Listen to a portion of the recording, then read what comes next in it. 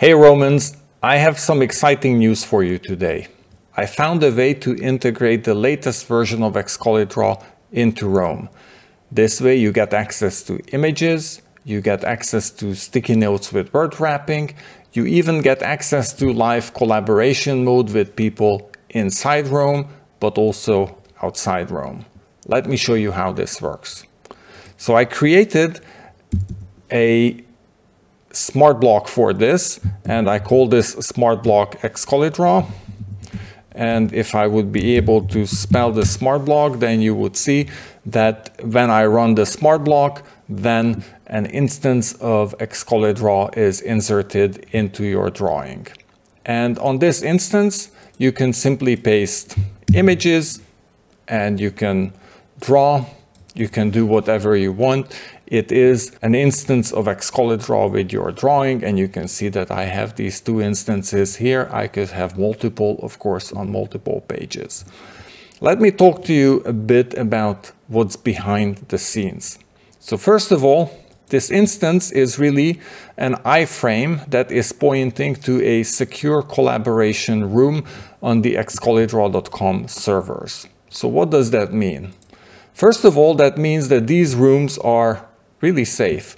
They have a 128-bit strong AES encryption, and they store your data on the servers. That data includes the entire drawing plus the images. So everything you see here are on the server, and that's why when I close this and open it, then you can see loading scene. So every time when you open up the drawing, this scene is loaded from the Excalidraw servers. Now, if there's a drawing that is particularly important to you, then you should actually save it to disk and save that file for yourself as well. Currently, Excalidraw will store your drawings indefinitely, but they might change their policy, and altogether it's good practice to keep a safe copy of files that are important to you. The second point I want to highlight is if you click this collaboration button, first of all, you can specify your own name, and when you're collaborating with others, this is helpful because then they see who's collaborating on the other side. But also, if you copy this link and you share this link with others, then they can collaborate with you on this drawing. Similarly, if you want to edit this drawing in full screen mode, then you can open up a new browser tab, paste this link, the scene will load, and you can continue the editing here. Whatever you edit here will, in fact, come back and be present in your drawing in Excalidraw.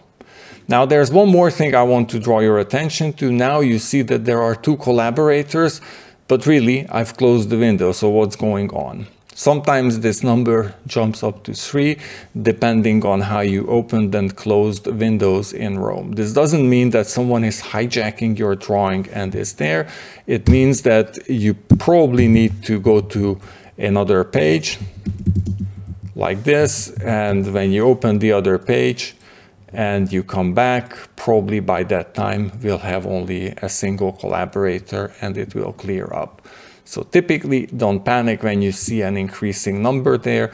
Those are most probably phantom participants. Now there are some limitations that come with this. So one limitation is when you switch this to dark mode and then you reopen the page again, it will open up in light mode. Unfortunately, right now with collaboration mode, your canvas color is not stored. So that is unfortunately a given that I'm not able to do anything about. Your stencil library will be the stencil library in your browser, so that will work as expected. I've published the smart block in the Rome.js smart block store. Hopefully David will release it to the public in a couple of days.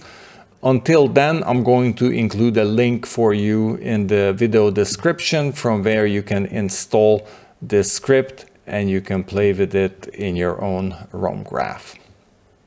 Enjoy drawing, enjoy Rome, enjoy drawing in Excalidraw. Thank you.